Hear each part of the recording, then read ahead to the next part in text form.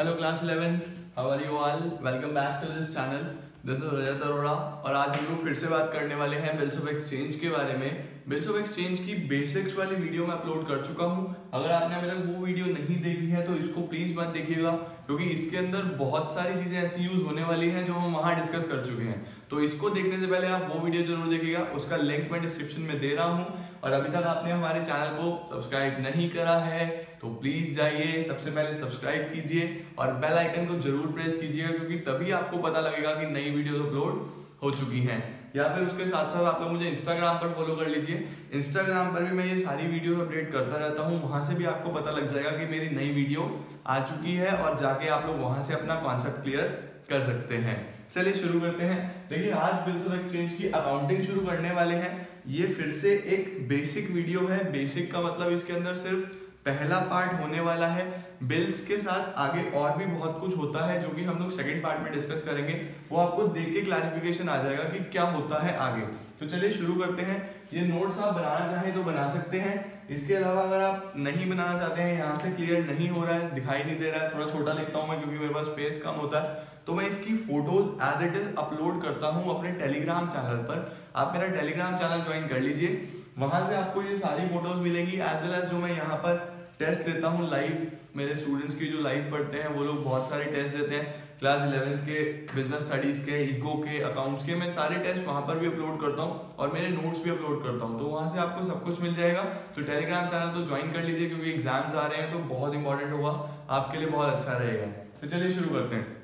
देखिए इधर क्या लिखा है, इधर मैंने एंट्रीज लिखी है और यहाँ पर एक क्वेश्चन सॉल्व करा है इन एंट्रीज के बेस पर। तो पहले एंट्रीज समझते हैं, क्वेश्चन तो अपने आप हो जाएगा।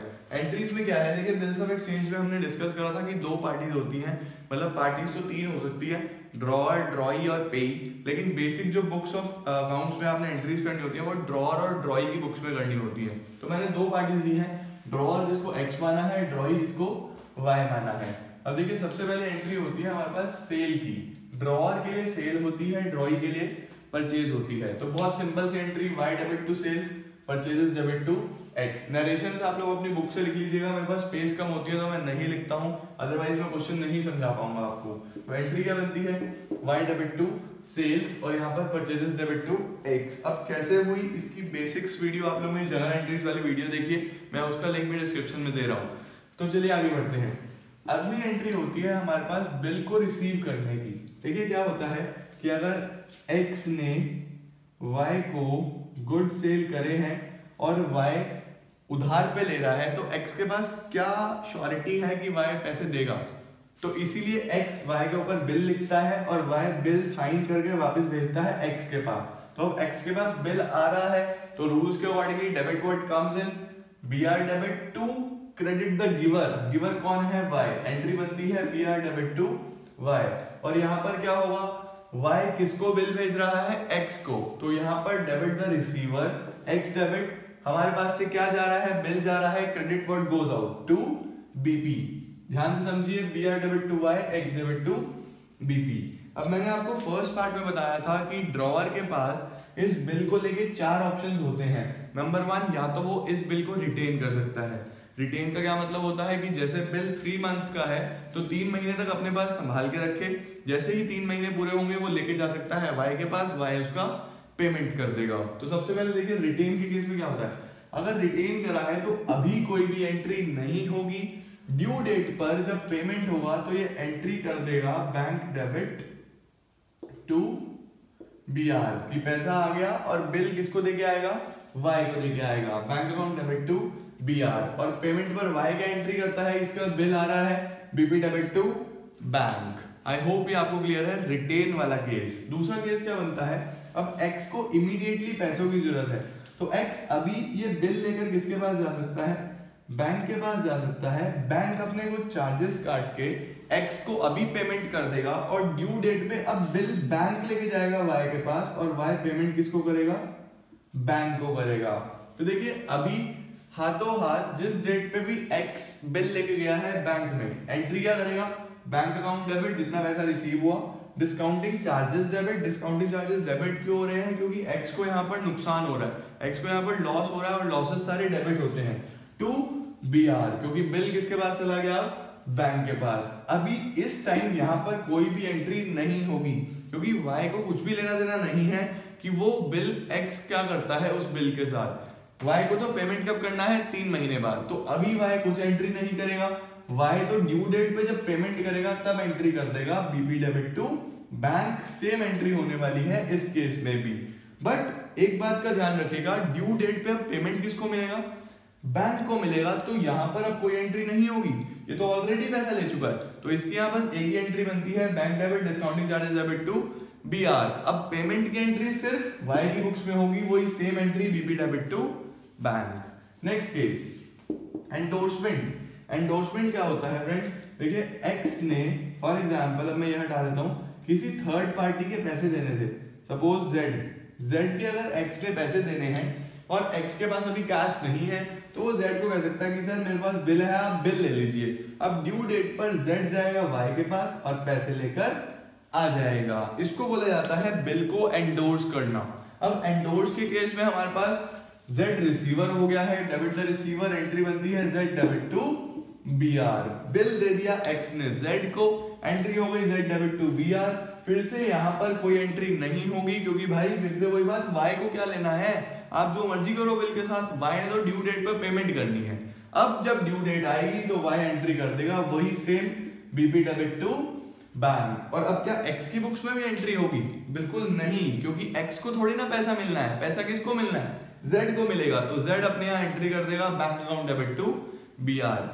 नेक्स्ट क्या है हमारे पास, bill sent for collection. Last alternative होता है bill Saint to the bank for collection. कुछ लोग ये सोचते हैं कि बिल हमारे घर पर सेफ नहीं है, तो सेफ कस्टडी के लिए वो लोग बिल को भेज देते हैं बैंक में, तो वहां पर जिस डेट पर भेजते हैं क्या एंट्री होती है, bill sent for collection account debit to B R. और उसके बाद जब ड्यू डेट आएगी तो पेमेंट मिल जाएगा, एंट्री हो जाएगी bank debit to bill sent for collection, और ये फिर से सेम एंट्री करेगा BP debit to bank. I hope आपको ये क्लियर है, इन एंट्रीज को नोट डाउन कर लीजिए। अब इसके ऊपर एक क्वेश्चन देखते हैं जो कि सब कुछ कंसीडर करता है। ये क्वेश्चन आपकी बुक्स में भी ऐसा क्वेश्चन होगा और सारे केसेस यहां से कवर हो जाएंगे, तो ध्यान से देखिए। X sold goods to Y for 10,000. X ने गुड सेल करे हैं Y को 10,000 रुपीज के, एंड रॉट, अब BOE मैंने शॉर्ट में लिखा है, आप लोग प्लीज ये एंट्रीज भी अच्छे से कीजिएगा, सबके साथ अकाउंट्स वगैरह लगाइएगा। मैंने बहुत शॉर्ट में लिखा होता है क्योंकि मेरे पास स्पेस कम होती है, तो उसके लिए सॉरी, मैं बिल्कुल शॉर्ट में लिखता हूँ ताकि छोटे जगह पे छोटे टाइम में कम टाइम में पूरा चैप्टर रिवाइज कर पाए। तो देखिए which Y accepted, Y ने एक्सेप्ट करा and is duly met by Y on due date. Y ने ड्यू डेट पे पेमेंट करा है। आप एंट्रीज पास कीजिए दोनों की बुक्स में, अगर वही 4 केसेस बने हैं sorry, X retain the bill till due date, X retain करके रखता है। Second part, X discounts it for 9500, bank से डिस्काउंट करा लेता है। Third part, endorse it to Z को पेमेंट कर देता है, और send to the bank for collection के लिए बैंक में भेज देता है। तो देखिए सिंपल सी एंट्रीज, सबसे पहले तो 2 एंट्रीज आपको अपने आप हो जाएंगी, वाई डेबिट टू सेल्स की एंट्री 10,000, इधर होगी purchases account debit to x, ये परचेजेस की एंट्री हो गई है। अब इसके पास बिल आएगा क्योंकि ये भाई बिल लिख के देगा गुड्स के साथ, और वाई साइन करके वापस भेजेगा एक्स को, तो बिल आएगा, एंट्री बनेगी बीआर डेबिट टू वाई, इसके पास से जा रहा है तो एक्स डेबिट टू बीपी।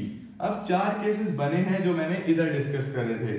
अगर रिटेन कर लेता है एक्स बिल को 3 मंथ्स के लिए, 2 मंथ्स के लिए, जो भी ड्यू डेट है तब तक के लिए रिटेन करता है, तो अभी कोई एंट्री नहीं होती है। ड्यू डेट पर जब पेमेंट हो जाएगी तो एंट्री आ जाएगी बैंक डेबिट टू बीआर, और यहाँ पर BP debit to bank. Second entry, case B था, एक्स ने बिल डिस्काउंट कराया 9500 का। अब देखिए बिल 10,000 का था, डिस्काउंट कराया 9500, इसका मतलब बैंक ने कितने चार्जेस लिए हैं, 500 रुपीज। क्या एंट्री बनती है, bank account debit discounting charges debit to B R. अभी यहां पर कोई भी एंट्री नहीं होगी, एंट्री कब होगी, ड्यू डेट पर जब ये पेमेंट करेगा। ध्यान से सुन लीजिए इस बात को, एक्स बिल का क्या कर रहा है, वाई को कोई भी लेना देना नहीं है, वाई सिर्फ पेमेंट करेगा ड्यू डेट पर, तो ड्यू डेट पर एंट्री हो जाएगी यहाँ पर BP debit to bank, same entry on the due date. ध्यान से देख लीजिए due date. Next case number 3, if it the bill is endorsed to Z को X ने पैसा देना होगा तो बिल Z को दे दिया, एंट्री बनती है Z डेबिट टू BR, क्या y अभी कुछ एंट्री करेगा? बिल्कुल नहीं करेगा। y एंट्री कब करेगा? ड्यू डेट पे। ड्यू डेट पे एंट्री होगी। Same entry BP debit to bank. तो क्या सर x की बुक्स में भी एंट्री होनी चाहिए? क्यों होगी भाई? z तो x तो आगे दे चुका है z को, एंट्री होगी z की बुक्स में। अगर मैं साथ साथ z की बुक्स भी बनाता तो यहाँ पर एंट्री होती, देखो सबसे पहले अगर z के पास बिल गया तो z क्या एंट्री करता? आपने यहाँ एंट्री करता BR डेबिट टू x कि भाई x से बिल आया है, और दूसरी एंट्री जब पेमेंट आएगी तो पेमेंट के टाइम पे क्या करता? Bank account debit to BR। Bill 10,000 का है तो 10,000 से एंट्रीज हो जाती है Z की बुक्स में। पेमेंट इसको थोड़ी ना होना है, पेमेंट तो अब किसको होना है? Z को। तो Z करेगा अपने यहाँ एंट्री। लास्ट केस क्या बनता है? Bill is sent to the bank for collection. तो जिस डेट पर भेजा गया है वहां first entry bill sent for collection debit to BR। जब ड्यू डेट आएगा तो ड्यू डेट पर bank debit to bill sent for collection, और यहाँ पर फिर से सेम एंट्री कौन सी? BP debit to bank. I hope आपको ये क्लियर है। बहुत शॉर्ट में हमने काफी कुछ डिस्कस करा। आपको कोई भी प्रॉब्लम आती है तो आप लोग कमेंट सेक्शन में पूछ सकते हैं, या फिर मुझे इंस्टाग्राम पर डीएम कर सकते हैं, वहां पर भी मैं आपके सारे रिप्लाईज करता हूँ। Thank you so much guys. इस वीडियो को ज्यादा से ज्यादा शेयर कीजिए प्लीज, इस चैनल को सपोर्ट कीजिए, आगे बढ़ाइए, क्योंकि आप लोगों से ही चैनल चलता है, आप लोगों का ही सपोर्ट है। Thanks a lot.